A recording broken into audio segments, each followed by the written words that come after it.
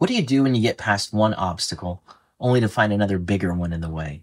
I remember learning about Lewis and Clark, and they were making their way to the Pacific, and over a period of 2 difficult years, they had really battled some serious challenges. But they knew they were close to the end. All the advanced info that they had been given led them to believe that once they reached the Continental Divide, they would face about a half-day journey, reach the waters of the Columbia, and then just float safely to the Pacific. So Meriwether Lewis left the rest of his party behind to climb the bluffs that would allow him to see the other side, hoping that he would see the waters that would carry them to the Pacific.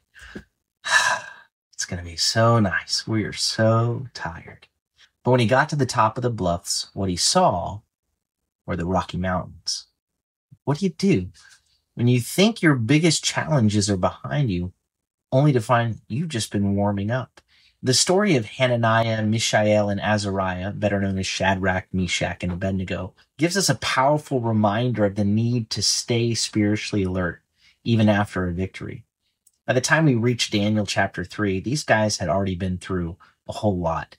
First of all, being taken captive into exile, that itself would have been traumatizing enough, but they had survived that part. And now after Daniel had miraculously been able to tell Nebuchadnezzar his dream, then interpret it, which bonus helped them avoid getting ripped apart limb from limb, they were now thriving. They'd been elevated to positions of significant leadership in Babylon. They're all under the age of 20. Daniel is now the ruler of the whole province of Babylon, chief over all the wise men of Babylon, and Shadrach, Meshach, and Abednego are over the administration of the province of Babylon, right? Victory achieved. Obstacles have been overcome. Roll credits. A painful story of exile and the shattered dreams of youth have ended with a happily ever after. It's going to be great from here on out. Praise the Lord. Sit back, relax, exhale, and bask in the afterglow of victory. But in the next chapter, Shadrach, Meshach, and Abednego found themselves facing an even greater challenge. Bow or burn. Either bow to Nebuchadnezzar's 90-foot golden statue or burn in a fiery furnace.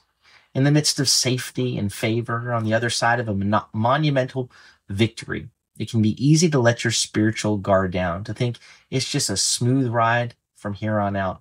The tendency after a hard-fought spiritual victory is to exhale, to let your guard down, to assume the worst is behind us. But the story of these three guys shows us that the most challenging tests often come after significant victories. In 1 Peter, we're encouraged to stay alert. Watch out, because your adversary, the devil, prowls around like a lion seeking someone to devour. You got to remain vigilant in Babylon, even after a victory. We can't afford to live off yesterday's victories and become complacent in our walk with God. The spiritual battles that we face are ongoing. The enemy's always looking for opportunities to strike when we're least expecting it. The life of faithfulness, it's not just a one-time decision. It's a daily commitment to walk with God, not just when the pressure is on, but even when, or especially in those moments when it seems like the pressure is past. And so we say, Lord, yesterday's gone.